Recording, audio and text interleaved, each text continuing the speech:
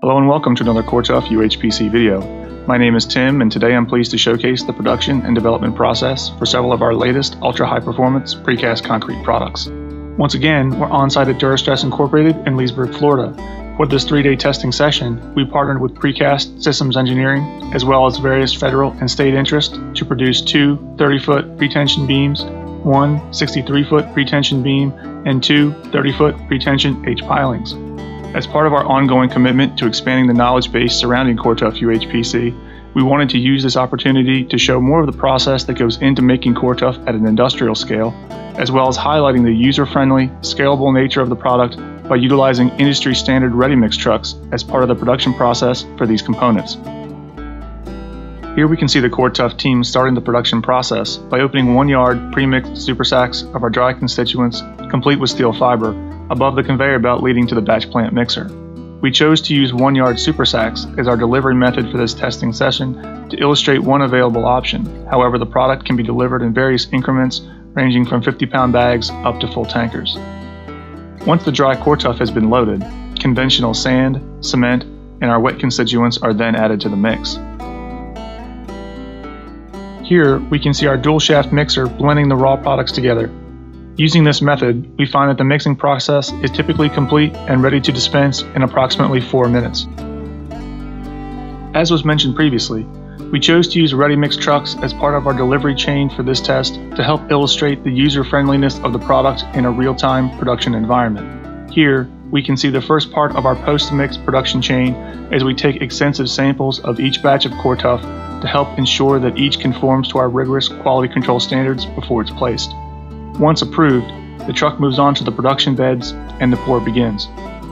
Here, we are producing one of the 30-foot pretension beams along with a subsequent pour of one of the 30-foot pretensioned H pilings. As you can see, ready-mix trucks are able to place the material into even the tightest forms with relative ease.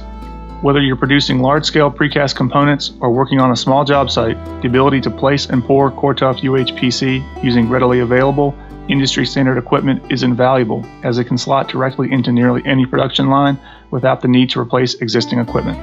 After 24 hours of curing time, samples taken from this testing session tested in excess of 8,000 psi of compressive strength. On day 2 of our testing, we were solely focused on the production of the 63-foot pretension beam for Precast Systems Engineering. As we did during the first day, we again utilized ready-mix trucks as the backbone of our product delivery chain for this component.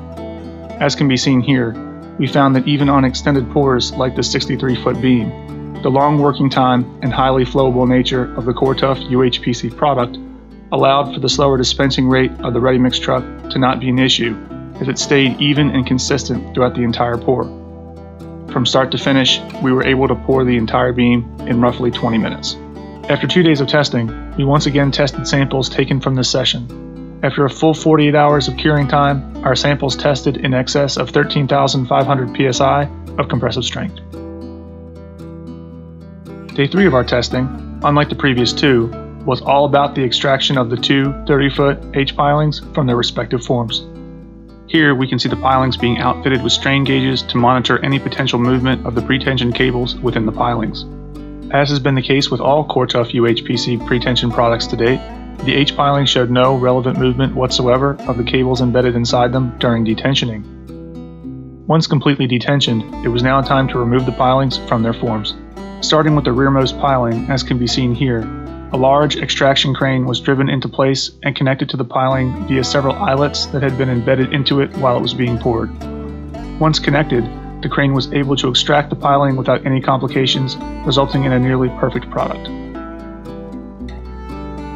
The frontmost piling, like its predecessor, was extracted from its form using the same process as before. Predictably, the crew was able to remove it without complication, resulting in a very smooth extraction process and nearly identical end product, further proving that Cor-Tuf is the most consistent and dependable UHPC product available on the market today. Here, we can see both pilings presenting a nearly ideal finish, matching that of their steel forms down to the smallest detail. Additionally, they were both completely free of any major voids, bug holes, or defects of any kind, and require only minor touch-up work along their edges before they're ready to be installed. After 72 hours of curing time, samples taken from this testing session were testing in excess of 16,500 psi with an expected final 28-day cure value in excess of 30,000 psi of compressive strength.